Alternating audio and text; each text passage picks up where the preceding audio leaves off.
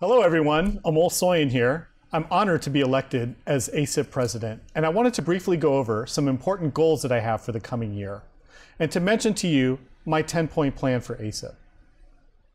The first thing I want to do is enhance the value for you to be an ASIPP member through enhanced membership offerings. So what you're going to see over the next year is we're going to be creating a members-only section of our website. In that section, there will be content that will be valuable for you as a physician to make decisions for your patients. Things such as the ASIPP fee schedule will be on there. There'll also be message boards on there, mentorship opportunities if you're a younger physician, and several other offerings that will be very beneficial. The second thing I want to do is to help you as a practitioner save money. How are we going to do that? Well, ASIPP is creating its own ASIPP Amazon store, where we're going to have products that are needed for your practice at hopefully a rate that's discounted compared to where you go. We're also going to have more access to our GPO, which is our group purchasing organization, to allow you to purchase goods at a discounted price due to the collective negotiating power of ASIPP. The third part of my plan is to enhance state societies. There's a lot of talent out there, and a lot of you guys want to be leaders. Your state society is an opportunity to do that. You could become a member of your state board of directors or even president of your state society. The bottom line is there's a lot of leadership opportunities locally. And in this coming year, I want to enhance the state societies. The fourth part of my plan is to engage the youth.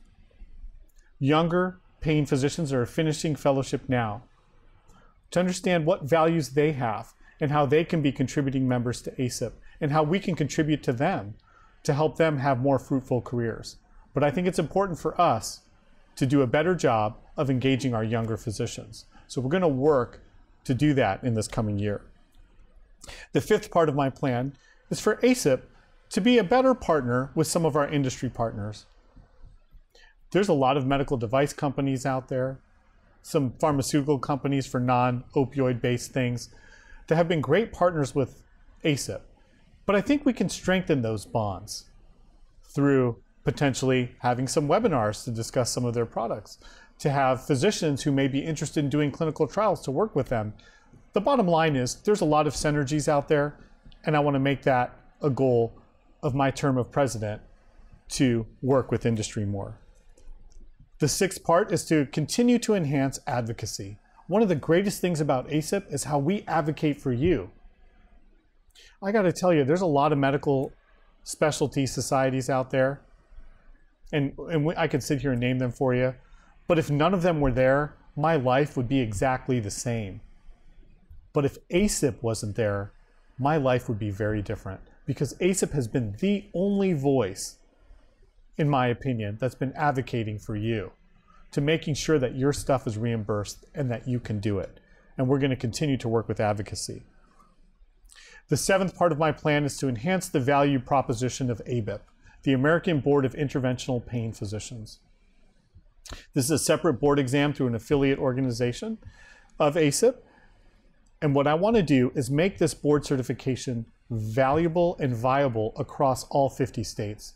For example, I'm from Ohio, and the state of Ohio recognizes ABIP as an official board exam to be a licensed pain practitioner. It's also licensed by our state insurance commission as being an appropriate board, and I want to expand that to other states. The eighth thing I'd like to do is to increase diversity, not only in our society, but as a specialty, interventional pain management, to make sure those underheard or underrepresented voices are heard.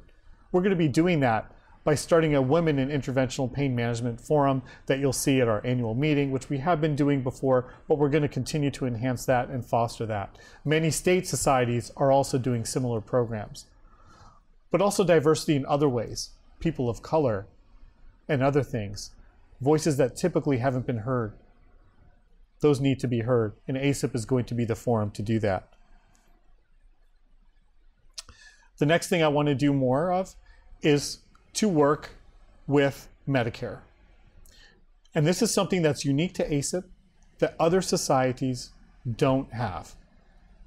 The reason why I say that is that Medicare has something called a CAC, a Carrier Advisory Committee. And on that committee, you're allowed to appoint a member to represent your specialty. ASIPP is the appointing society for that membership. And that is done by law, by statute. All the state societies of ASIPP have the authority to appoint that member. And as a result, ASIPP is the one that has the voice. And we're going to wield that voice loudly for you. As you'll see in this coming year, we're doing new local coverage designations on epidural injections. We just did one on facet blocks, and we did one before on vertebroplasty. And I can tell you, for example, when the vertebroplasty one first came out, it had a lot of things that weren't good about it. And ASIPP provided some edits, and all of those edits were accepted and made it for a much more workable local coverage designation. ASIPP will advocate for you regarding Medicare. And the final thing I'd like to do is to enhance our annual meeting offering and perhaps do component meetings either through state societies or annual meetings. And that's the last part of my plan. I would like each state society to potentially have a conference call or even a Zoom webinar, which we're all used to with their local members. Another thing I was thinking about doing is something called an Innovation Summit, where we have, and we're going to try this at an upcoming annual meeting, a breakout session that talks about all the innovation and research going on in pain management. It allows industry to talk about some of their newest and greatest products that may be coming out, or physicians that have ideas, that have developed things to present in a forum such as this. And hey, if it really takes off, it may be a standalone conference. These are my plans and goals for my administration in this upcoming year, and I look forward to working with all of you to achieve those goals. Thank you.